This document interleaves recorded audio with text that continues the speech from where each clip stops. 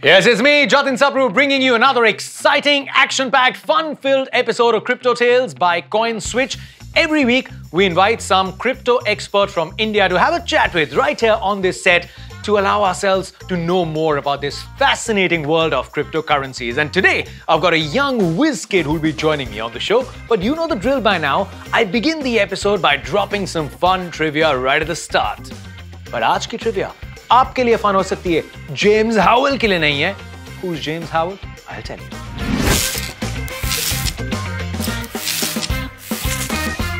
Back in the day when platforms like CoinSwitch did not exist to make our lives in trading in cryptocurrency easy, people used to buy bitcoins and store them on their hard drives, computer की hard drives. और Newport, which is a town in the UK, वहाँ के एक शख्स James Howell ने भी यही किया. उन्होंने खरीदे 7,500 bitcoins, 7,500 bitcoins, because back in the day it was very cheap, and he stored them in the hard drive of his computer. And then what did he do? He forgot about it. Yup, he did. आज की rate में वो 7,500 bitcoins की value होती बस $400 million. Yup, that would have been the value.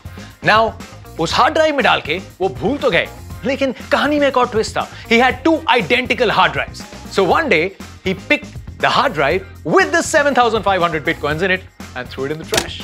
Yup.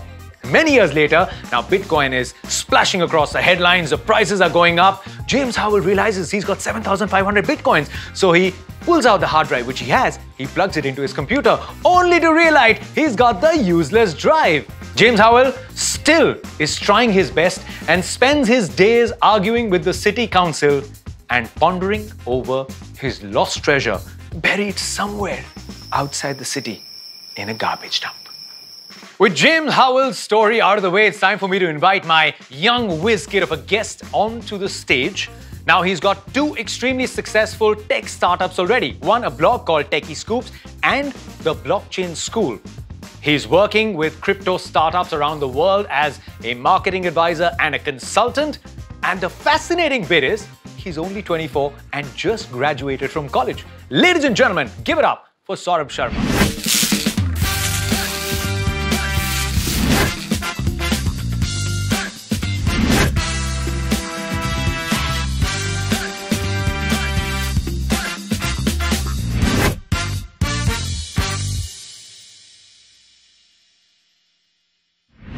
James Howell की थोड़ी sad story हमने सुनाई है, तो cheer up भी हम कराएंगे. What do we need to cheer up? We need someone with a big, broad smile, a lot of accomplishments, and someone who's nice, young, bright, and colorful, just like Saurabh Sharma, ladies and gentlemen. Thank you so much for joining me on Crypto Tales. How are you? I'm happy to be here, first of all, and I'm doing great. Two successful ventures already, 24 की age पे, in the tech sphere.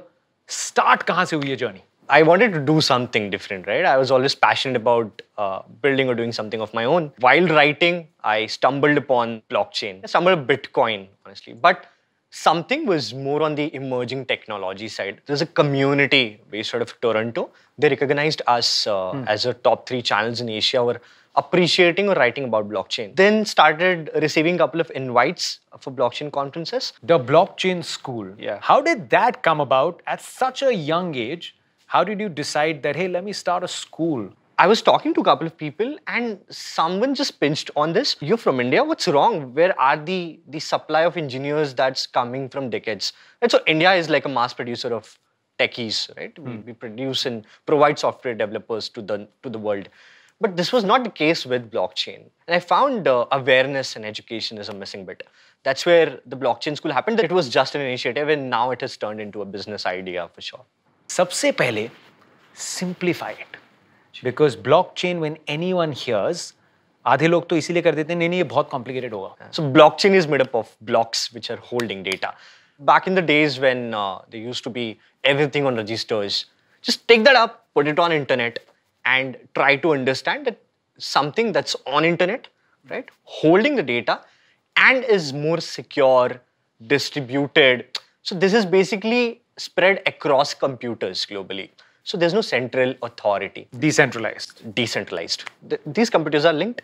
That basically builds a network of computers. One transaction has multiple copies on all computers. So that now it's also tamper-proof, right? So if I'm messing with one computer data, there are 10 other copies as well. We say blockchain is technology of trust, right? So internet when evolved, it has solved major problem of connectivity, but trust was the major factor. We were too much dependent on central bodies and middlemen on internet.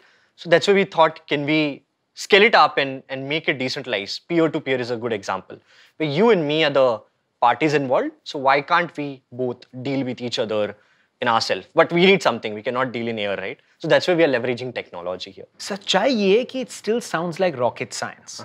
So you can understand if someone says, "Yaar, I'm a little hesitant getting into cryptocurrency," to I can understand that. It's like very simple, okay? So tell me this: televisions, right? Evolved decades back. We purchased television. Do we even know how it works? Do you know how television works in the background? Every technology is simple when you actually get into it, but investing in crypto is definitely not difficult. What is it that Bitcoin hasn't offered that now there are so many other startups? What sort of solutions are they aiming at providing? Okay. Why not just settle with Bitcoin? Itna acha to hai. People look at it, Bitcoin as an asset. They invest into it. But we needed something beyond, right? We want to build the next internet kind of a revolution, right? With blockchain. How do we do it? We do it obviously building application in this area, right? And that is where Ethereum comes in picture. Now don't confuse. Ether is a cryptocurrency, right? Ethereum is a blockchain, which gives you power to build great applications. It has evolved a couple of years back, and today you won't believe the value locked in decentralized finance is more than $100 billion. Wow. See, if you look at the traditional finance world, right, there are a lot of loopholes and somebody need to solve that. Give me some other examples. कोई और examples थोड़े simplify करने के लिए जहाँ पे blockchains का इस्तेमाल हो सकता है. You know, maybe something like रोजमर्रा की जिंदगी में problem solving for the authorities. As a use case, elections is a hot topic for India, right? And we have heard that elections there are a couple of challenges that democracy is facing or India is facing. What if we bring election on? Because again, we are saying that blockchain is technology of trust. Healthcare, education, supply chain is a big topic again, right? So I'm drinking coffee. If I need to understand the entire process of from where it's getting created and coming in my hands, this can be put on blockchain. Everything that has data around, that has transactions around, information around, can be put on blockchain. And then you're saying it becomes sort of sacrosanct. That data, once it's up on the blocks and the blockchains, is probably where it's the safest. Safest and cannot be deleted or edited or things like that. Good job. This was the idea that a lot of people, this information is probably not as easily accessible. So thanks a ton for this. Polygon you said, right? Polygon. And Matic. I've been reading a lot about it. I mean, Mark Cuban's very bullish on it. And there is an Indian connect to this. It's an Indian homegrown project, right? It evolved to solve challenges that were there with Ethereum, like gas fee and things like that. Matic is the coin. Matic is the coin. So coin, like fuel, right? Matic is the coin. Polygon is the network, it's blockchain. ये Indian Connect के नाम पे मेरे portfolio में कैसे नहीं हो सकता? I'm going to get on to CoinSwitch. I'm going to get this. I mean, purely there is an Indian Connect to this. This has to be in my portfolio. What I've realized is that if you get onto CoinSwitch, while I'm learning more about cryptocurrencies, I'm also taking some hints and diversifying my portfolio. Wow. Yeah. While you were talking about it, I have Polygon, Matic as part of my portfolio. Congratulations. I mean, that's how easy it was. You've got a few? Yeah, obviously. मतलब subtle तरीके से पता कर रहा हूँ. Let's come down to crypto, right?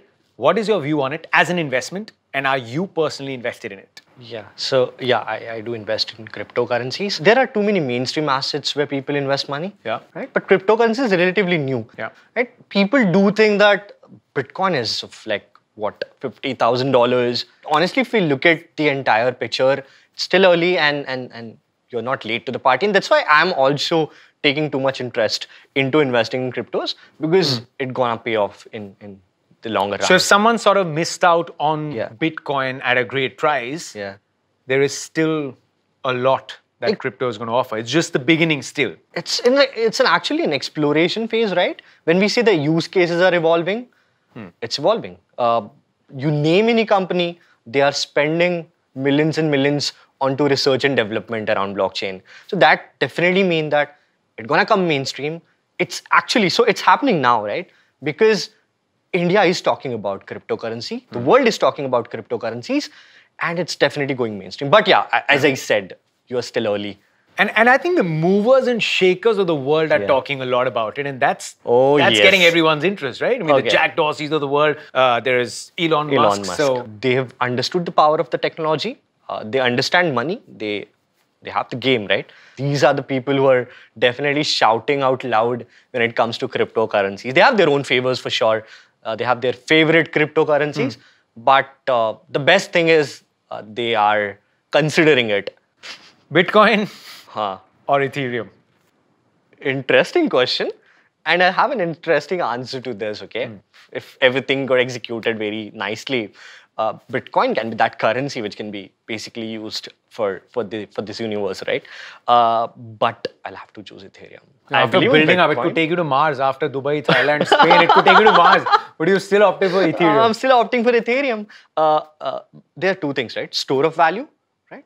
Even Bitcoin blockchain, you can build things, right? But at that scale, which Ethereum is actually brought in picture. A lot of great applications were built on Ethereum. Bitcoin was the first generation cryptocurrency. Ethereum learned a lot from it, is the second generation. But now, all the new coins that are coming in, they're all learning from the previous one and trying to make the experience and transactions better.